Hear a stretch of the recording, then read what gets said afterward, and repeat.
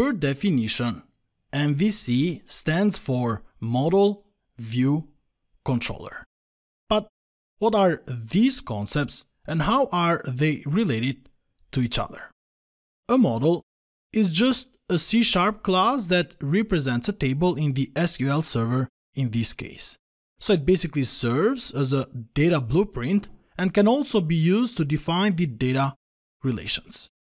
So for example, in our app we have producers, we have movies, we have actors, etc. Now to store all this data in our database, we need to create tables. And to create tables, we are going to create the models. So for example, we are going to have producer model, movie model, actor, etc. A view, as the name already indicates, is what the user gets to see. So it is a file that represents the user interface. And an MVC view is a CS HTML file, where CS stands for C# and HTML for the HTML code. So the C# HTML files, or the Razor views, as we call them, are just a combination of the C# and the HTML code. From the view, you can trigger the requests or the events that get handled by the controllers. Now, a controller will receive the events, then will prepare a response and then just return the response to the view. A controller is just a C# class that inherits from the controller base class. Throughout this course, you are going to create producer controller, movies controller, actors controller, etc. But how are the views, the models, and the controllers related to each other? Now, to better understand the MVC, let us first take as an example a web application. Now, in a web application, you have a browser, you have a server, and a database.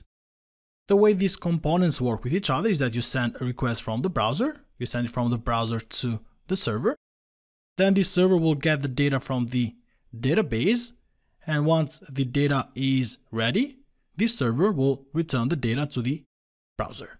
The same way in MVC, now instead of a browser you have a view, then instead of a server you have a controller, and then instead of the database you have the models which are used to communicate with the database.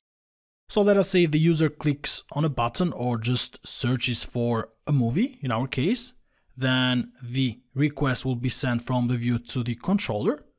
Then the controller will get the request based on the parameters or no parameters at all, will construct a response by getting some data from the database using the models, and once the response is ready, the response will be returned to the view. So let us go to the app that we are going to build. So what you first see in here is the view. So in here we have, for example, in our app, we have a view that is used to display all the movies. But if you go to, for example, the show details, this is another view that is used to return data. So basically when you are in the movies and then click in here the show details, so I'm now sending a request to a controller. The controller will get the request, so in this case is the home controller, details action result, and the parameter is the ID number 3. It will get some data from the database by using the models, the necessary models, and then return the response to the view. So in here basically have a controller which will get a request from the view, use the models to get some data from the database, and then return another view, or it can be the same view with some data.